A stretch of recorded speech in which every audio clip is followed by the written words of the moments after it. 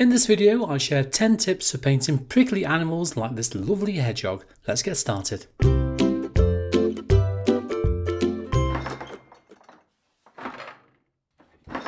I know.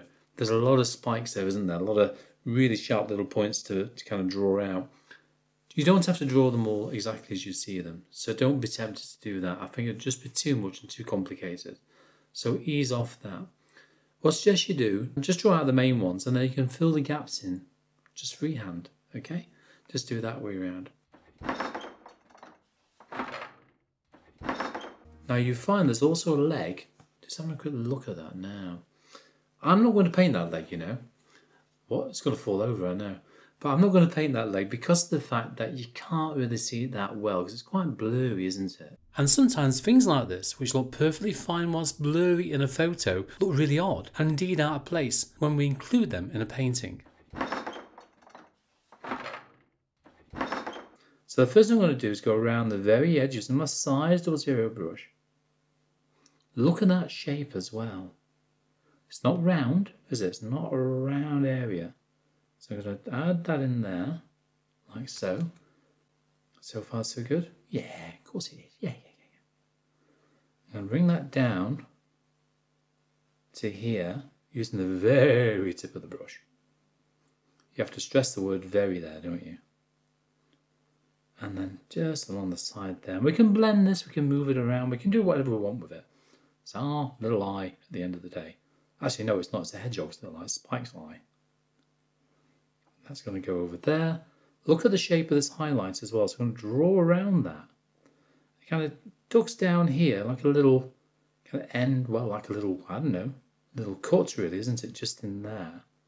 And then you've got a line going across the top. And I reckon that could be a shed roof or something, couldn't it? Or a bush. It's very straight, isn't it, in there?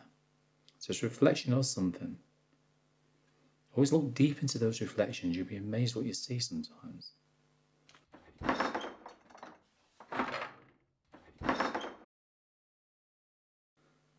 I'm going to tap just a few little marks around the bottom there. There's this area here. So again, just a hint of a highlight, just catching it, including that one just there.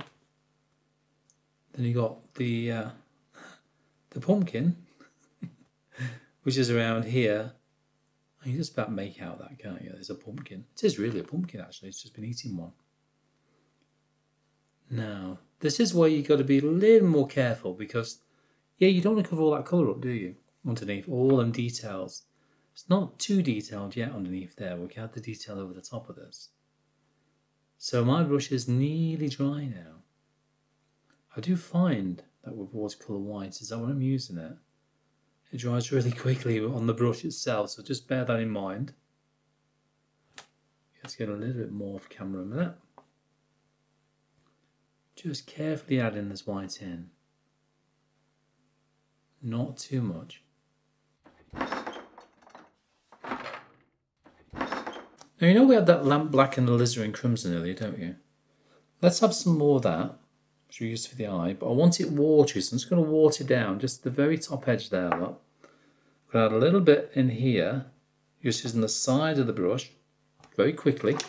Wash that brush out, come back in again, then blend that away with a damp, clean brush. Just blend it. Just darken that area slightly, as you can see. Then blend it away with some clean water. And again, this will dry that a little bit lighter. I just want it to slightly darker in that area around there.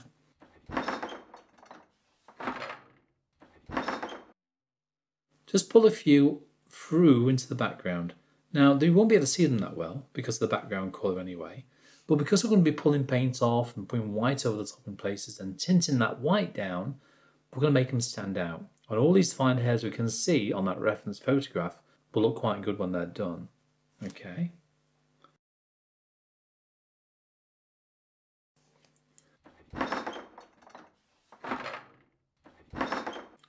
Okay, reload. I'm going to tap that this time actually because I don't want too much on the brush. I'm just going to bring my hand around and flick out just a few more of the dark hairs. Remember, not all the way down though. They're roughly about here. Look at the angle they go as well, more towards sort of the 2 o'clock direction, don't they, you know? So I'm going to pop those on there. And overlapping in the lines as well. I'm looking at the direction. I'm looking at the curls. So some of these are a little bit curly like that. And it gets darker as it comes underneath the nose as well, doesn't it? A little bit darker down there. Slightly different angles in places. Constantly overlapping all the time.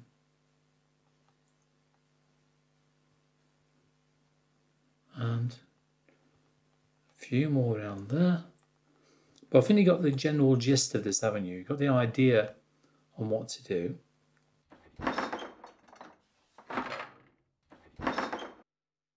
Okay, time to make a start on the spikes. I know there's loads of them, isn't there? There really is a lot of spikes there.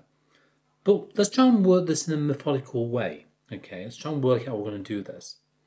What we're going to do, I'm going to show you on here, look, by just drawing just one spike. Okay, I'm going to do it oversized on purpose. So let's just do it really dark so you can see what I'm doing, look.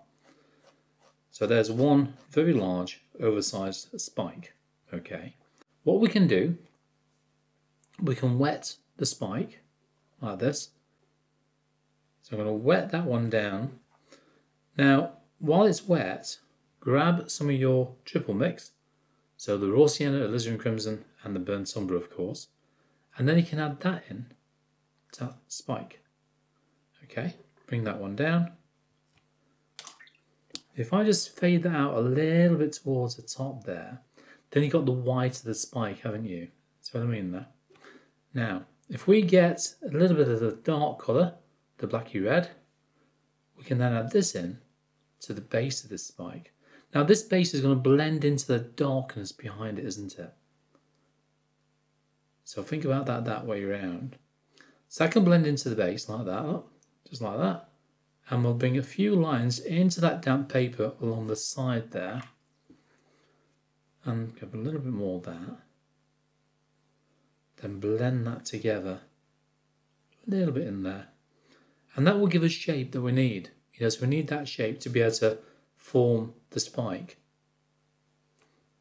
There you go. It's that straightforward, honestly. That's what you got to do with all of the spikes.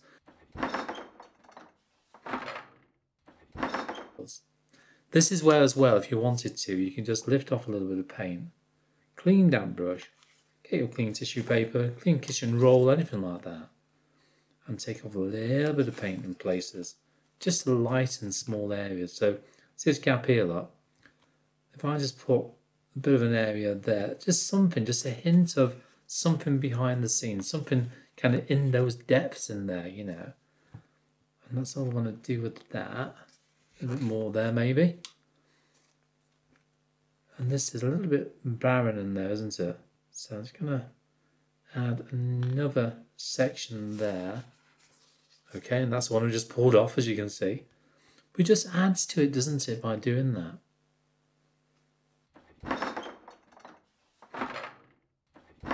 Something like that there should do. Nice point on the brush.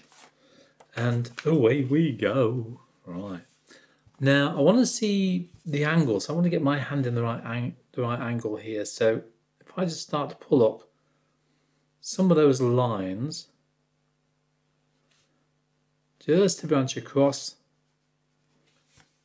these spikes here, and I'm following the lines, I'm following the directions and coming down and coming along.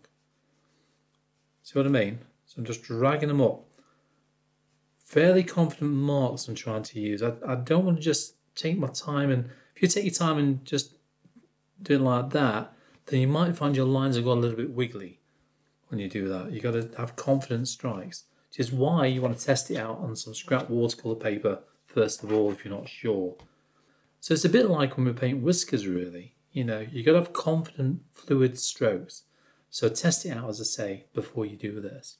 Just make sure you know where you're going with it. If you would like to know how I painted the background on this painting, head to the video to the top right. I'll see you there.